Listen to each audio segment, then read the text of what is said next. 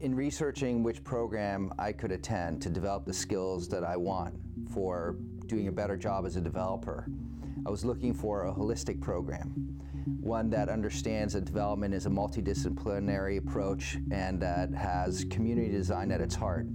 Oxford was the only program that I found that had integrated the social, economic, design, regulatory components all into one program that then gave us the view and also the tools to do a better job as developers.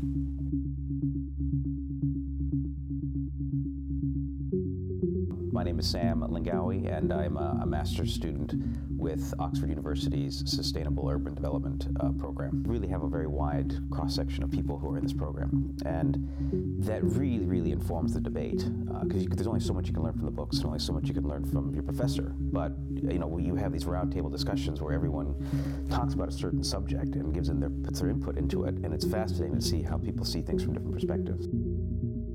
I think the varied nature of the backgrounds of the students is tremendously important, particularly in the discussions that we're having, because we've got people who've got financial background, we've got developers, we've got engineers, and people who also have an architectural background. I think what it's meant is that collectively, as the students discuss the particular issues, and particularly out of class, in the evenings, when we sort of go across the road for an informal drink, the level of dialogue which is taking place is very holistic. And of course that is the nature of place, so it's very important. My name is JUMA ASSIAGO.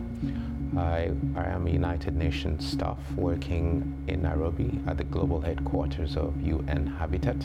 Sustainable urban development is what is defining the century.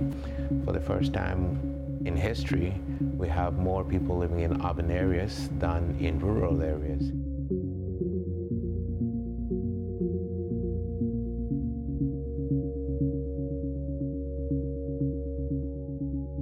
Absolutely. Yes, absolutely. Yes, very much. Yes, actually I've already recommended to my friends. Oh, absolutely, I already have. Yeah. Absolutely. Absolutely.